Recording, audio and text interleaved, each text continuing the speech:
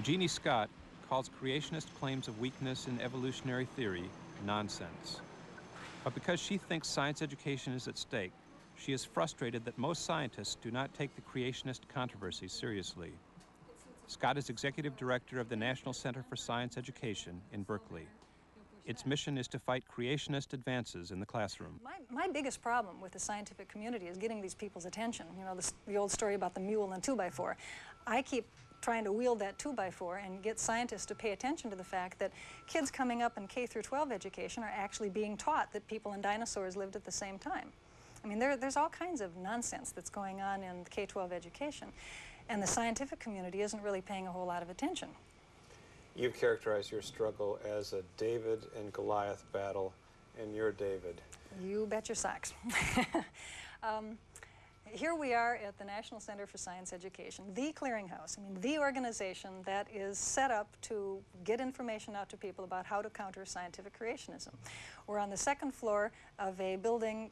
Below us is a Mexican restaurant. Next door is a cement factory. This is a pretty modest operation, let's face it. Periodically, when Dwayne Gish and I do radio shows or something like that, he'll say something like, well, evolution is just as religious as creationism. And I keep wanting to say to him, then how come I've got 3,000 people on my mailing list and you've got 100,000? And nobody gets salvation from accepting evolution.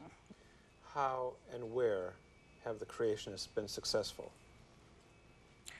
They've been successful primarily in the suburbs and small towns in the United States. And in small communities, if you have only less than 5%, say, of the people, or less than 10% of the people showing up for bothering to vote for school board elections, that can be 2 or 3 big fundamentalist churches that vote as a bloc. They've got the election. And it's very important to teach evolution, too. It's something I think that the creationists don't really understand, is how evolution does tie together so much of modern science. A very famous geneticist named Theodosius Dobzhansky once said that nothing in biology makes sense except in the light of evolution, that everything in biology is just a bunch of separate little bits and facts and pieces of information, piles of facts is what he called them, unless you have something to tie all those facts together. And that's what evolution does. And evolution is also important in physics and in astronomy and in geology. I mean, it cuts across the entire curriculum. If you say, take evolution out of the curriculum, you're not giving kids modern science. You really aren't. A recent poll indicated that 46% of Americans did not believe in evolution. What does that tell you? You have to be careful about how you ask that question. If you ask people, do you believe in creationism? Almost 90-some% of Americans will say yes.